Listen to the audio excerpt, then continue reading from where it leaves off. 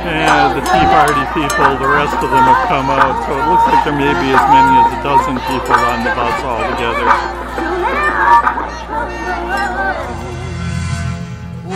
Oh, say, can you see by the dawn's early light what so proudly we hail at the twilight's last gleam, whose broad stripes and bright stars through the perilous fight o'er the ramparts we watched were so gallantly streamed, and the rockets red glare, the bombs bursting in air, gave proof through the night that our flag was still there.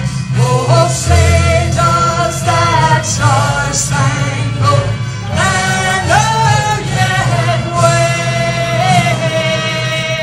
for the land of the free and the home of the brave.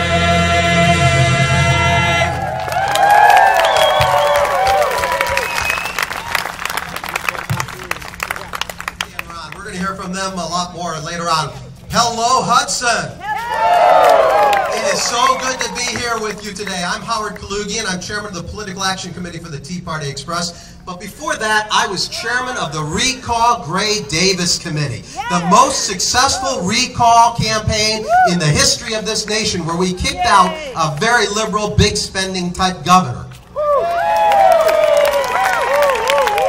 The reason we had that recall was because of malfeasance in office, because of the lies that he had, because he did not do his job. A recall is not for a policy disagreement. A recall is for when people do not do their job, when they run away from their job, when they go to another state, when they hide out, when they go to a resort. That's when you recall somebody. If they don't want to do the job, they shouldn't have the job. If you disagree with the policy, engage in an argument. But no, if you bang a drum and blow a horn and ring a cowbell, that's because you're desperate. You don't have an argument. All you have is the ability to make noise. You know, attorneys are taught that if the law is on your side, you pound home the law. If the facts are on your side, you pound home the facts. If you don't have either the law or the facts on your side, you pound the table and make a lot of noise and confusion. And that's what the protesters are here today doing, making noise and confusion. They have no argument. Because what they did in the state Senate and in the state legislature is what they promised you that they would do, and what they did has worked. School district after school district after school district has rescinded the layoff notices that they were going to send out, and they have kept their teachers because they are now able to keep the school district solvent. And the reason they can keep the school district solvent is because they are not tied to the monopoly of one health insurance provider anymore. You realize this is the big secret that the teachers union doesn't want to talk about. The WEA trust is something that was negotiated into the contracts where they told the school districts you can only buy your health insurance from one source, the teachers union insurance company. And so if that one source is the only place you can buy your insurance from, guess what's going to happen to the rates? It's going to get jacked up. And that's what's happened to the rates here in Wisconsin. They've gone up and up and up. That's why the unions agreed to give concessions. They said, we agree. We'll give away all that you want. We'll pay for our pensions. We'll pay for our health insurance more. We'll pay whatever you want. Just don't take this away from us. Because you see, they want to make the millions and millions of dollars for the union on the insurance of WEA Trust. That is corruption in this state, and that corruption has ended, and that's why you are now coming into solvency and in the black. Give up your benefits! That's why we're here to support that. because if you don't get this solved here in Wisconsin, then who's going to have courage to do the right thing throughout the entire nation? And we need that, otherwise our nation goes into insolvency and bankruptcy as well. I'd like to now introduce Annette Olson, who is the local Hudson Tea Party leader. Annette Olson, ladies and gentlemen.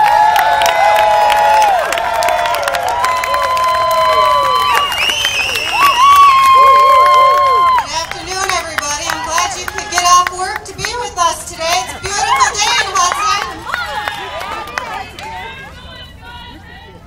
The right of the people peaceably to assemble, to consult for the common good, and to petition the government or any department thereof shall never be abridged. That is in our state constitution, and that was ratified in March of 1848. The Tea Party movement is all about restoring adherence to our Constitution and the principal values of our nation and our state. We have the right to petition our government peaceably. Tea parties have occurred all over this state and nation during the last few years. We have been peaceful rallies to bring attention to our government that we the people want smaller government, less taxes, and fewer intrusions into our lives.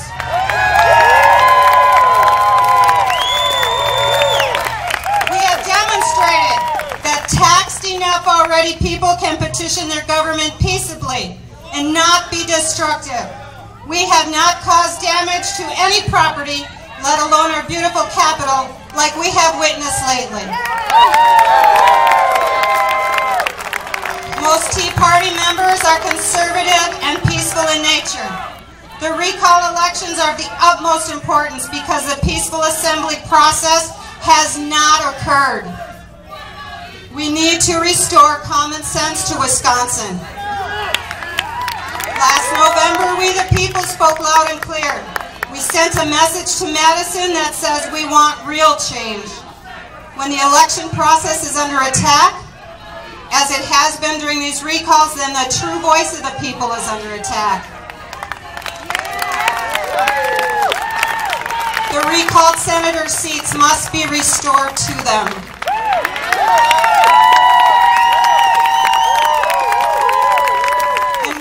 Do our part to make that happen.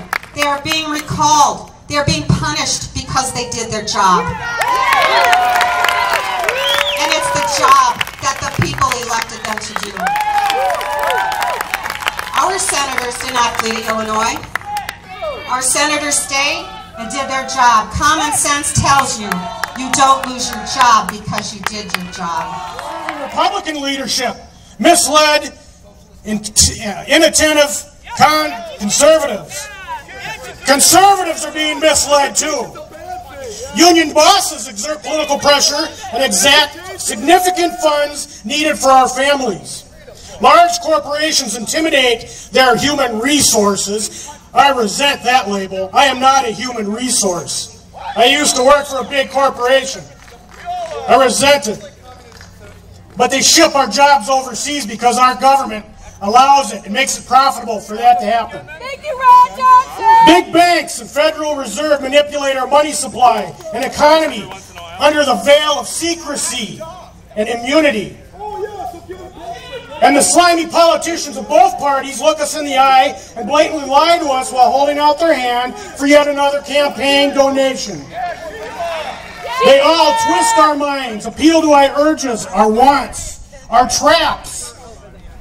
They trap us, they divide us, and thereby they forge our chains. There is no remedy from this disease but free thinking, self-education, hawk-like vigilance, sacrifice, and hard work to lift ourselves and regain our independence. To get ahead, we must work hard, take risks, be productive. If America is to be strong and to survive, we must pull our own weight in unity and freedom. The few can no longer support the many. There is no honor in receiving government handouts or clinging to ill-gotten, excessive gains at the expense of others. There's no government money. It all originates from us. Our country needs the talents that he gave all of us, red shirters and other people, to prosper personally as a nation. We must exploit our own talents and reward and self-fulfillment for ourselves. Stand for independence. Be united for individual freedom. Reject manipulating influences regardless of the cost. And freely, not at the point of an IRS gun, give and help the truly needy outside of the government-controlled domain. Charity must not come from the government. And I tell you this, my fellow Americans, all of you, exploit yourselves and give freely. Don't allow yourselves to be exploited and twisted by others. Now, what I've attempted to describe here are the principles that I see in Senator Harsdorf. These things that we, as responsible citizens, need to encourage are being displayed right now in Madison. Governor Walker and the senators that chose to stay. You know, back in the early days of the Revolutionary War, it was tough. Washington had a tough time getting his militia to stand on the line and go toe-to-toe with the British regulars, with the redcoats. They fled. They fired a volley, maybe they reloaded, then they fired a second volley, and then they scrammed. This is just like what happened in Washington, D.C. a couple days ago. Our guys who were fiscally responsible stood the line. They stood there and they fought. And they didn't give up. Yeah, we lost the battle. But at least we got people starting to think. We got to change the paradigm. We got people to think a different way. And come 2012, it's going to be different. Because we're going to get more people. And that's what we need to support. Budget hawks stood the line. And where do you think they got that idea? Where do you think they got that intestinal fortitude? Could it have been our Wisconsin legislatures that stood the line and fought and supported Walker, and Walker himself who led the charge? I think it is. I think it is. Wisconsin leads the way, and we can lead the way in unity, or we can lead the way divided. We all care about our children. We all care about our friends, our families. We all care about the Packers. At least I think we do. That's why this election is so important. We must stand in unity. We must support those standing on the line. We cannot let them fail. And we must reinforce that line.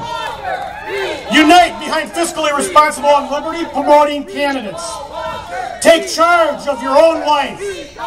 Exploit yourselves and give freely, but don't allow others to exploit you. Thank you. My name is Mike Christine.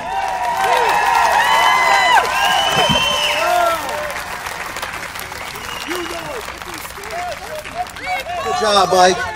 Next, we're going to hear from Judson Phillips, the Tea Party Nation leader.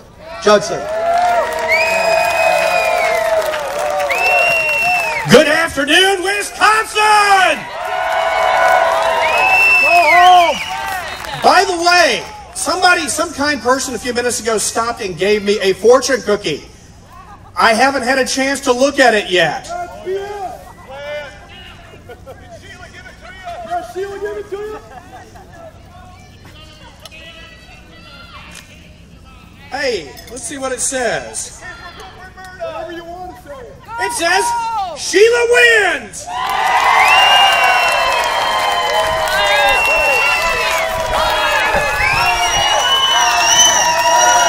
Before I get started, I want to take a moment to recognize some very special people. And no, it is not the brain donors over here. I had the privilege for 23 years of working in the criminal justice system as both a prosecutor and a criminal defense lawyer, and I had a chance to meet a lot of good police officers. We've got a bunch of them here today in uniform. Most of us would not risk our lives for $1 million. These guys do it every day for a whole lot less. As you're on your way out, make sure you stop and thank them for the job that they've done.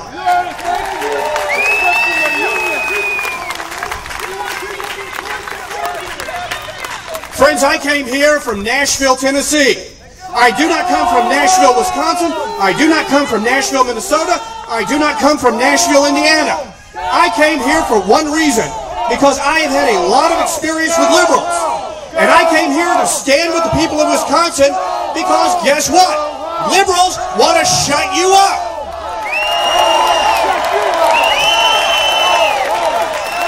Right here, we have poster children for the tragedy of birth control failure.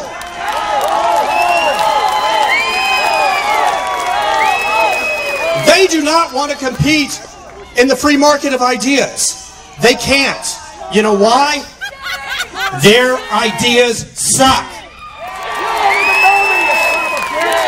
Instead, what they want to do, they want to shut you up. They don't believe in freedom. They don't believe in liberty. They don't believe in America. They don't believe in the Bill of Rights. They are not real Americans.